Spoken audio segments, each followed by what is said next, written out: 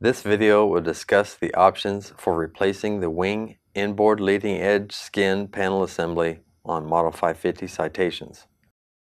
The Model 550 aircraft, including the Bravo, utilizes a skin assembly which incorporates two bonded stringers in addition to a series of bonded doubler straps.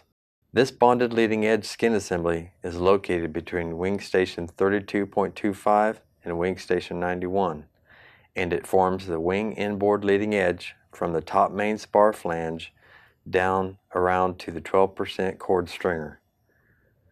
Team Structures receives occasional questions about how to remove and replace this skin assembly since both ends of the bonded stringers joggle onto adjacent internal structure, thus preventing removal and installation.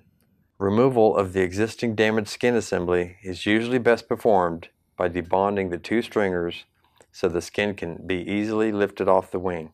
First, it is highly recommended to strip the paint from the wing and identify the fasteners using the Model 500 Series SRM Chapter 5130-02 or a similar document showing standard fastener head markings. Record the fastener type and size for later use. Next, heat the skin and stringer mating surfaces with a heat gun to soften the bond adhesive line. Then separate the skin from the stringers with a stiff plastic scraper or putty knife. Slowly continue working the heat gun and tool along the bond line until the skin and stringers are separated. Once the skin is removed, leave the stringers as is without sanding off the bond adhesive or removing the stringers until a final repair option is chosen.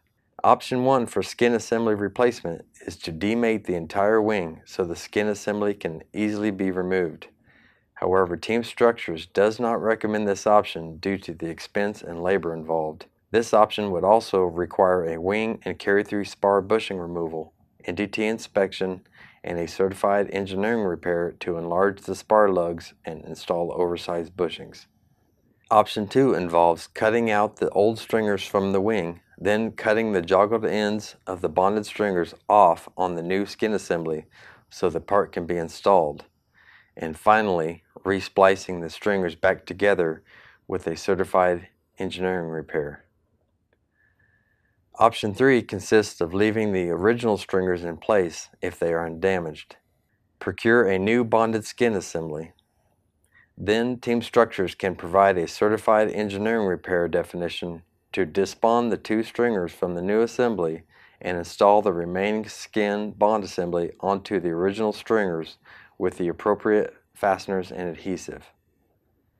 For any structural questions or concerns, please contact Team Structures at 316-517-6061 or email to csstructures@txtav.com.